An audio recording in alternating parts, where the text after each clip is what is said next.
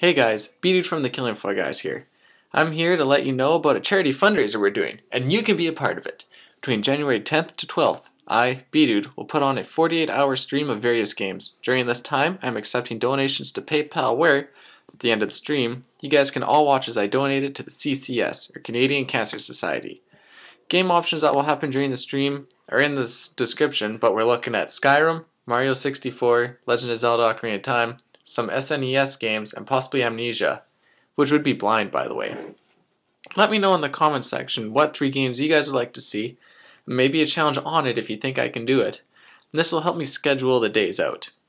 Dagwood will also make an appearance to make sure I don't fall asleep, get quiet, etc. He's also going to put some insight and maybe play some games with me, because even though this is a charity fundraiser, we want to make sure you guys are entertained as well.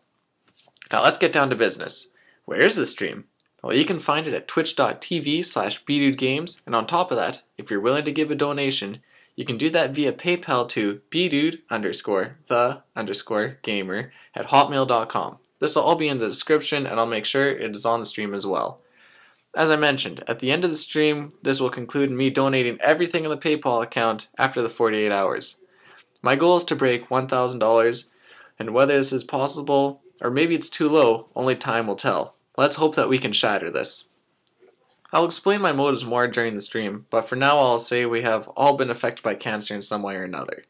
I have stories I can tell during the stream, and as well, if you have any stories, feel free to share them in the chat section, or you can email it to me if it's too long. It's the same thing as what the PayPal email is, and either Dagwood and I will read it out for you.